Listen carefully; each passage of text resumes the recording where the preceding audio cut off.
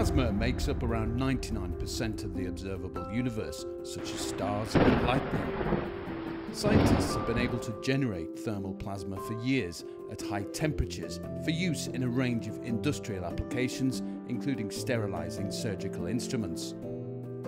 But recent advances in science now mean plasma can be created at room or body temperature, enabling it to be used in many more applications.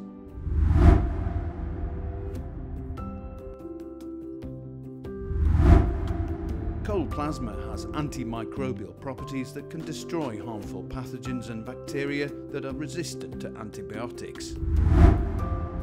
There are many potential applications for agri-food.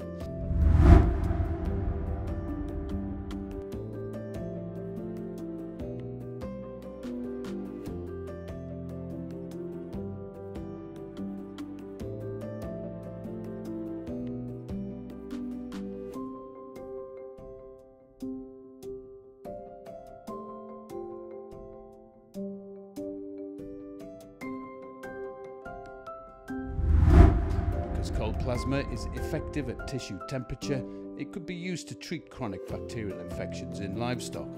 This would reduce the reliance on antibiotics.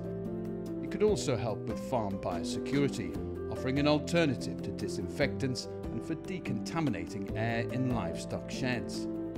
Harmful bacteria and pathogens in food could be destroyed with a simple cold plasma tool during processing. This would avoid food having to be treated to high temperatures and help increase shelf life. Importantly, cold plasmas leave no chemical residues behind, as antibiotics and conventional biocide treatments do, making them a safer treatment in food production. Could cold plasma be the future of pathogen control?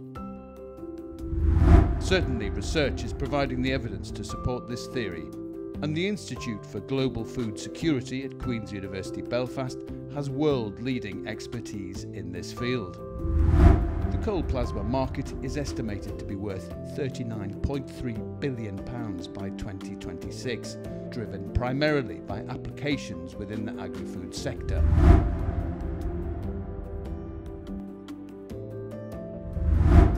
£450,000 has been invested by CIAL through Innovate UK funding and Queen's University Belfast to help create AgriPlas. The centre will enable cutting-edge research in novel methods to reduce animal disease, antibiotic use, food contamination and waste. AgriPlas will include a pilot cold plasma facility for industrial evaluation of this pioneering technology.